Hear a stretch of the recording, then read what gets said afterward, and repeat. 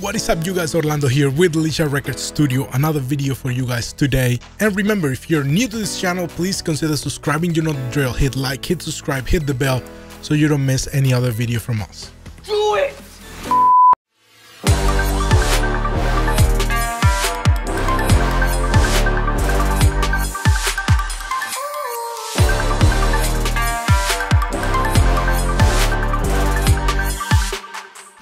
And Cubase just released version 12, and I wanted to go through one of the features that it's absolutely mind-blowing and probably the feature that I'm gonna use the most within Cubase. And I'm talking about the new MIDI remote function, this little guy right here. If you recognize that keyboard, that's actually my Arturia keyboard that I have here on my studio.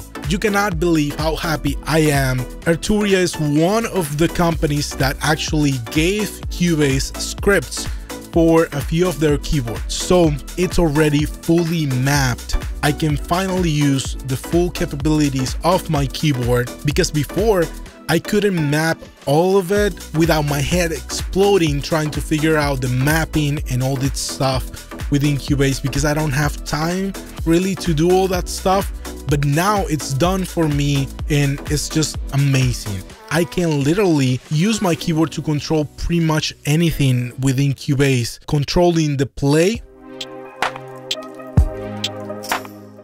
controlling if I want to record or not, if I want to stop and go back, if I scroll to a specific portion of the beat and start playing from there. The next thing it can do is actually pull up pretty much any instrument or virtual instrument and bring the interface up front. If I click here on the piano, for example, I hit that in the same manner. If I click here in the analog lab, I'm gonna get the analog lab interface, and it's pretty convenient.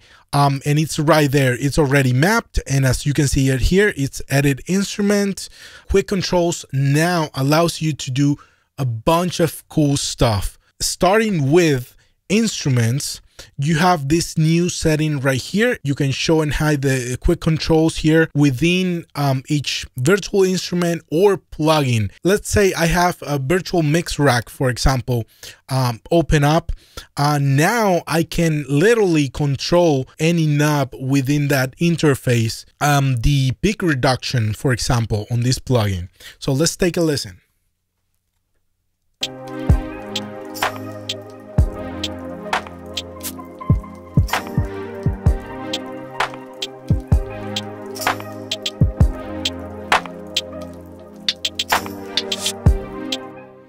And I can control the gain also, how much I want for that compression here.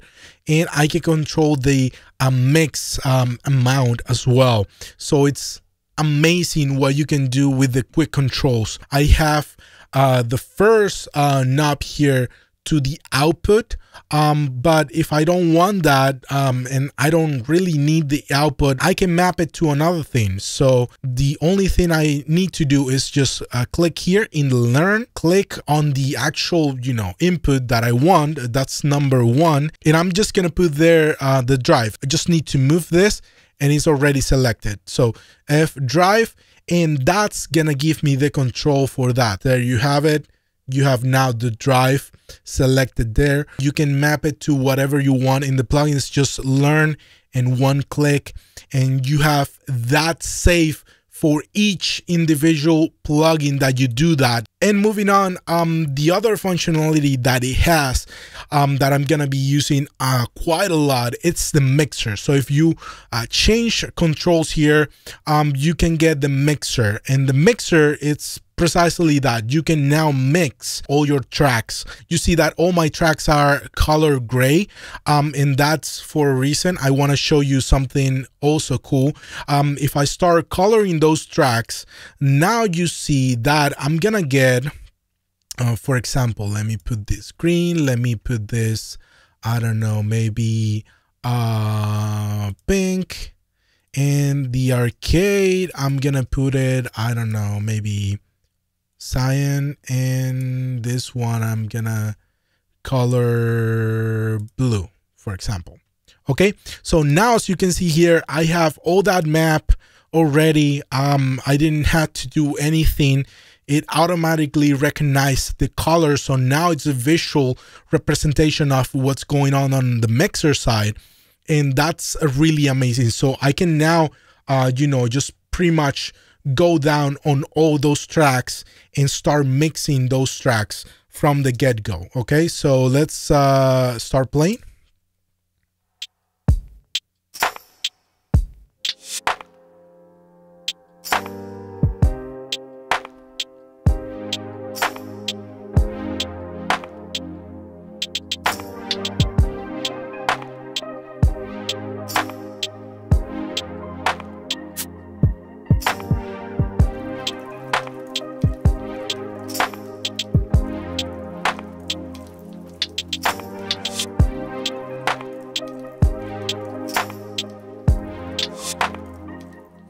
And the knobs on top are gonna switch on the mixing side, are gonna switch from, the quick controls mode to actually control the panning on each track. So I'm gonna start panning right now.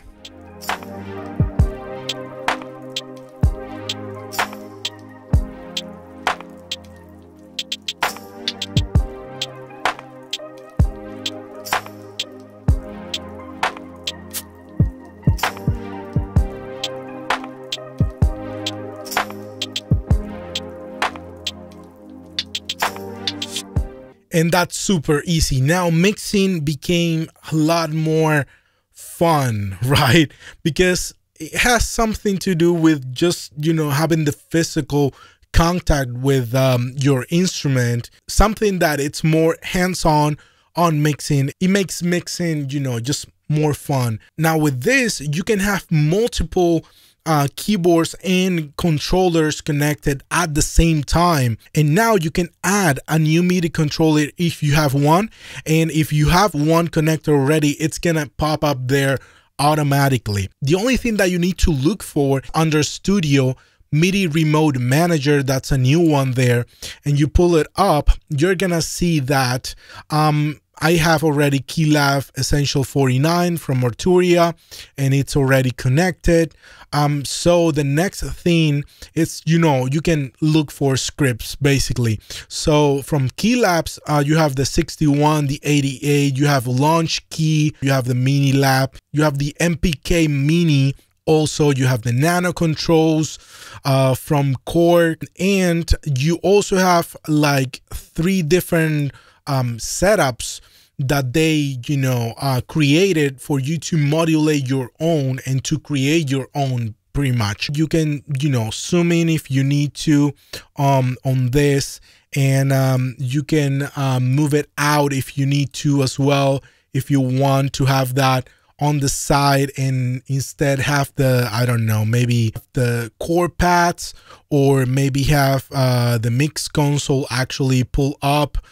You can move that there and have it in a different window as well.